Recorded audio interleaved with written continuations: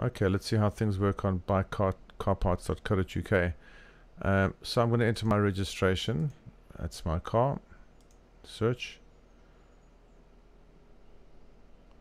And it mentions my car here. Spare parts catalog for BMW 3 Touring E91 320D diesel from year 2007. That's correct. That's my car.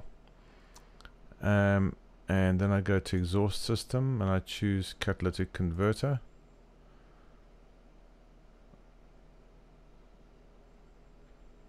And then it brings me to a list of, it says buy car parts, and it's got my, again, got my car model over there, catalytic converter.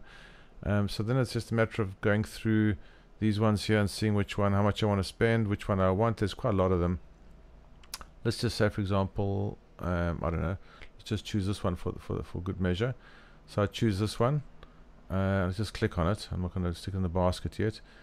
And it says here, this product fits your BMW 3 Touring, which is exactly what it should say because I entered the details and that's what it says.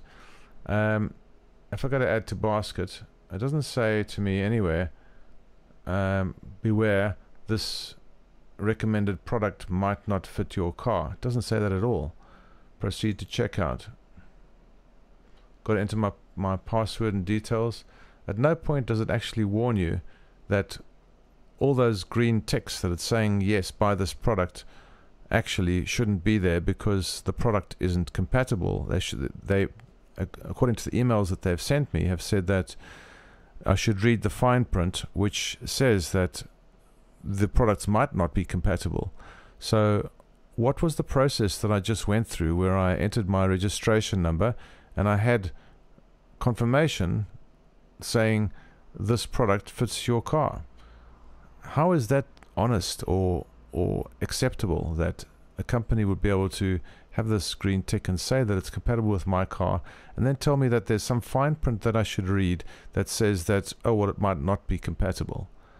And then when I try to return it, they say, sorry, I've already put it in my car and I removed it immediately when I found it wasn't working properly. They said that you cannot do this because it's a warranty issue. A warranty issue is when there's a fault with a product.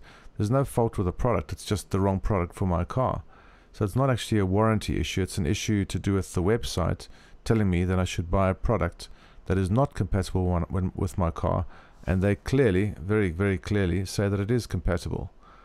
So I have a big issue with this. I think it's a really dishonest company and I don't like the way they do business.